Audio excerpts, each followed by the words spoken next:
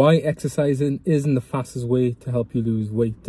So we got a video here from VOX. The channel is called VOX. Their video will be in the description box so you can check it out for yourself. So 30-minute video, the science is in exercise isn't the best way to lose weight. And honestly, if you're trying to lose weight really fast, exercise actually isn't the best way to try and lose weight as fast as possible. So we're going to go over this video. I'm going to leave you guys some tips that you can actually apply. And again, you can check the video out in the description box. Let's go. We have this idea that if we want to lose weight, we join a gym on January 1st, we start working out regularly, and eventually we slim down. Well, here's some bad news.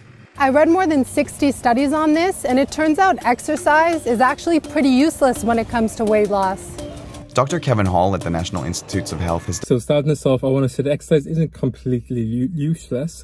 There's just better ways in terms, well, there's one better way when it comes to losing body fat very quickly, and it's going to be your diet. I'm pretty certain they're going to speak about it, but I wouldn't say exercise is completely useless because it has so many benefits to it in terms of like your cardiovascular health and just overall health. But there's so many things we'll speak about, but let's see what you have to say.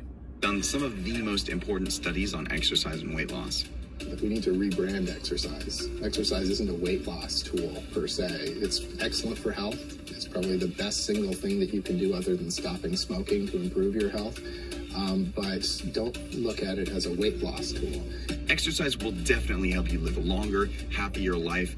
It's just not the best way to lose weight. And bearing in mind, weightlifting doesn't burn as many calories as you may think. Because a lot of the time you're resting, guys. I don't think a lot of people focus so much on working out, but don't realize a lot of the time you're actually resting. And if you are training like really intensely and aren't having enough rest, you most likely aren't training as effectively because we can undo the calories that we burn off in exercise pretty quickly. It would take about an hour of running to burn off a Big Mac and fries. You'd have to spend about an hour dancing pretty vigorously to burn off 3 glasses of wine you might drink with dinner. Hopefully you guys are really listening to that point. So the amount of effort that's required to burn off some of these like processed foods that you're going to pick up or fast foods, it's a lot of work. And imagine how easy it is to eat like a burger and fries from McDonald's. Like you could probably eat a couple of burgers, fries, and some chicken nuggets as well. Since the 1920s, companies like Coca-Cola have been aligning themselves with the exercise message. The idea here is that you can drink all these extra bottles of soda as long as you work out. You know, this is really interesting because I haven't actually watched this video and seen what it said about the messaging in terms of marketing, how they will try and promote maybe exercising more, when in reality, it's actually easy to start eating less. But because of like the commercials and the amount of money that they're making from promoting some of these foods, them to then tell you eat less of their food, they're not really going to do that. They're going to try and give you these deals. You go in Tesco, you see buy one get one free or buy one get one half price, because they want to try and get you spending more money, right? Here's a massive tip I want to give you guys that's so important. A lot of people don't realize they're doing it. So when you're trying to create a calorie deficit, if you're burning additional calories, you don't want to be eating those calories back just because you're rewarding yourself. But if you eat the calories back, you destroy the calorie deficit. So be really aware of that. It's not impossible to lose weight through exercise. It's just a lot harder. And we need to recognize how that works.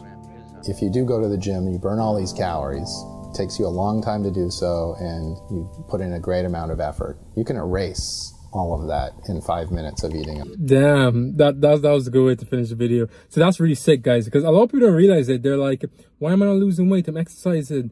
Yeah, it doesn't really matter if you're exercising. If you're eating this trash, you're not going to lose weight. There's so many people that do this crap as well. They're like, oh my God, I'm doing everything right. No, you're not. If you're doing everything right, you'd be losing weight. So if you're not losing your weight, it is always your diet. One thing I want to leave you guys with is just because exercise isn't necessarily the fastest way to allow you to lose weight, it doesn't mean you should neglect it, because there's so many benefits to exercising, especially as we age. Because I think a lot of people in this day and age are looking at transforming from a social media point of view. But the reality is, you need to be thinking long term. You need to be thinking, when I'm older, I want to be able to like go for a walk. I want to be able to pick things up without my knees hurting. Hope this video has been really useful. Click the link in the description box to check the video out for yourself. And inside the link in the description, I've left a free nutrition blueprint that you can check out for yourself. And hopefully it can give you a kickstart. Catch you guys in the next video.